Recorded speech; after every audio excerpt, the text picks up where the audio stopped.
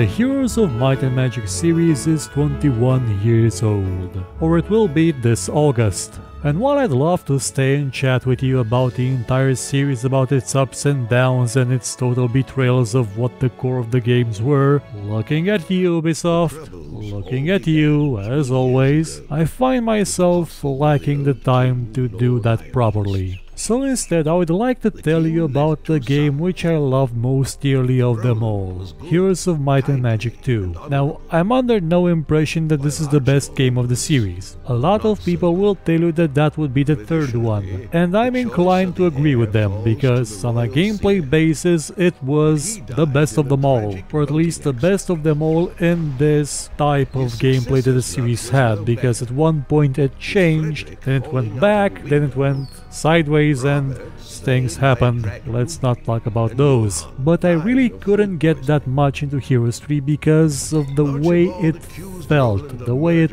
looked. It wasn't a fairy tale. It didn't have that whimsy, that magic that Heroes of Might and Magic 2 had.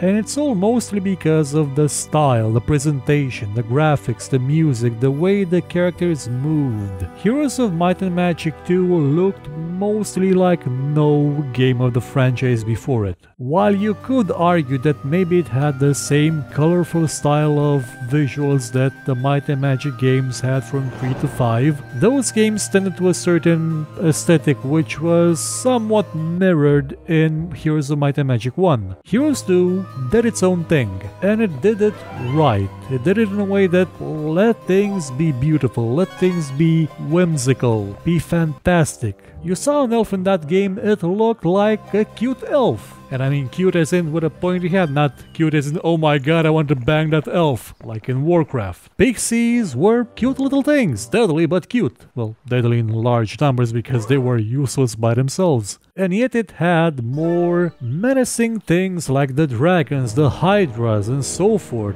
They may have all been cartoonish, but they were the right kind of cartoonish, not the everything's fluffy and adorable kind, and not the everything's super dark kind.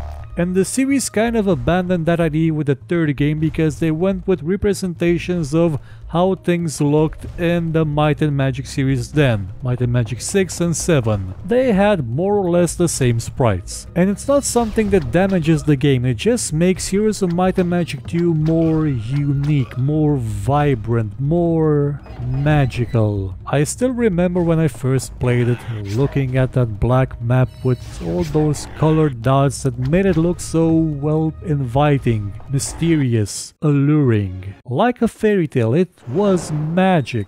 And at that time, it was unique. Well, at least for me it was. It had a perfect tone, a perfect atmosphere, a perfect soundtrack, by the way, the music in this game is amazing, that set it apart. That made it the gold standard for the entire series, well, at least for me when it comes to presentation. Also in terms of not having crowded gameplay, in the sense that I was honestly expecting that the next expansion to Heroes 3 would bring about snot dragons or mucus golems. Those would be the only things they hadn't added yet.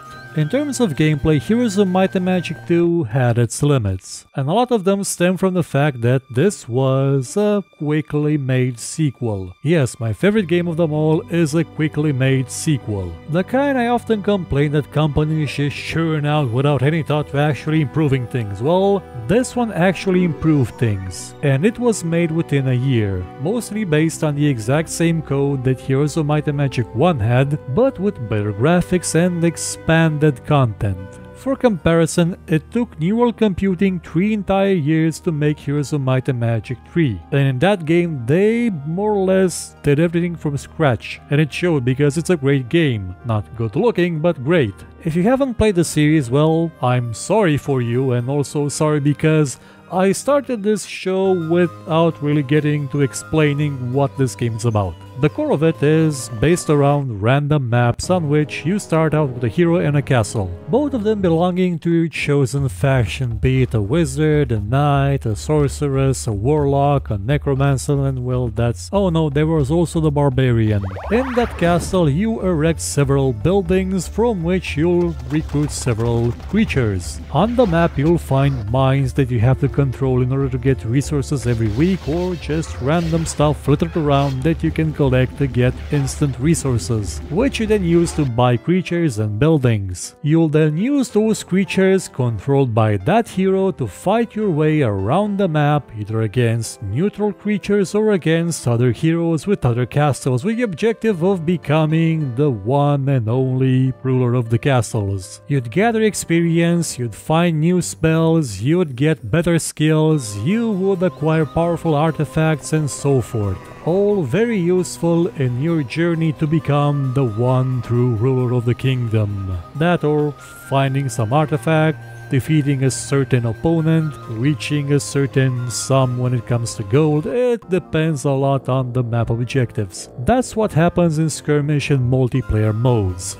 The games did, however, have campaign modes which got progressively better at storytelling. No matter how reviled it may be by some people, Heroes of Might and Magic 4 had fantastic storytelling. Heroes of Might and Magic 2 and 3 both had branching storylines in their campaign. Well, 2 had, I'm not entirely sure about number 3. The series had a very simple formula, and Heroes of Might and Magic 2 embraced that simplicity. Well, not really embraced it because Heroes 1 was simpler, but it refined it. It made it a minimal viable product that was actually kind of amazing. It's a formula that works perfectly. It's a formula that other series have used. It's a formula that is very enjoyable to play and yet somehow really easy to screw up by some people.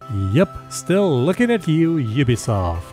It's a strategy game that I found to be a lot less aggravating than most of its brethren because, for the most part, it will not put you into stressful situations all that often. It gave you time. Well, every turn-based game gave you time, but this one gave you time with style. It had a charm to it because of a combination of graphics and music that, how shall I put this? If you haven't listened to the music in the Heroes of Might and Magic game, then you do not understand video game music. I've listened to those MIDI tunes from back in the day more times than I can count. Not even when playing the game, I just recorded them from the game and just listened to them over and over again because the songs were amazing. And they also had CD versions and versions with opera in them because it was that kind of game. And I'm probably not doing it justice with the way I'm describing it. For me, this game is more than its gameplay. It's a mood. It's a thing that's part of me. I've done this show, like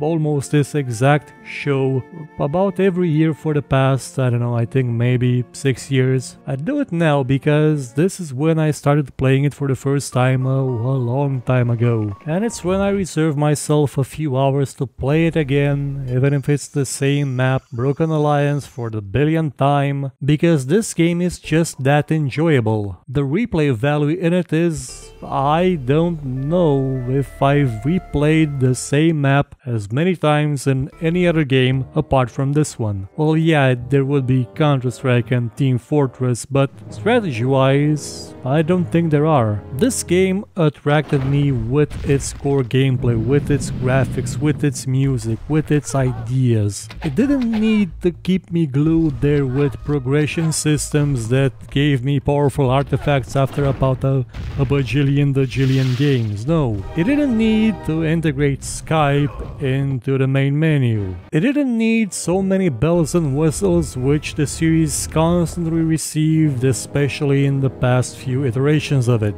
It just needed to be good.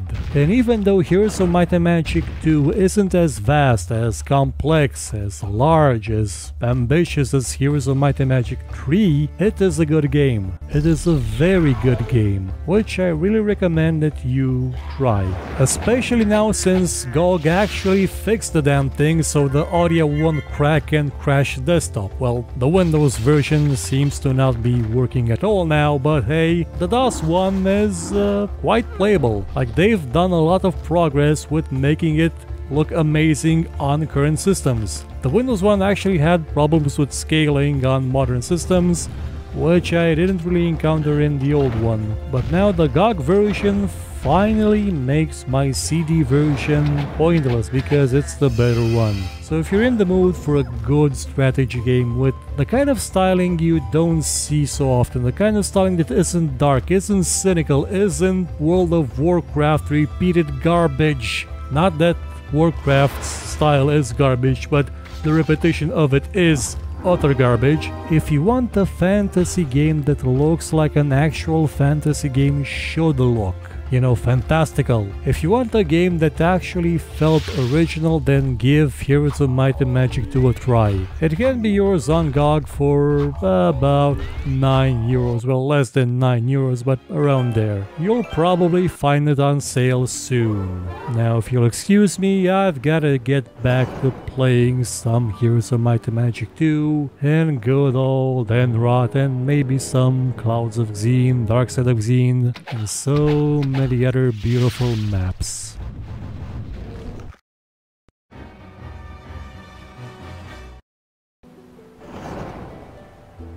If you enjoyed this show, hit the like button, subscribe and share it with your friends. Or, if you thought it was horrible, then share it with your enemies and make them suffer. We shall be your weapon of vengeance. But if you liked what you saw, you could, I don't know, maybe donate, because basically YouTube is horrible at revenue, by using the link in the description, or just buy my book. It's a fantasy book about, well, a lot of stuff. I guarantee it won't suck, and if it does suck, you can find me here and complain about it.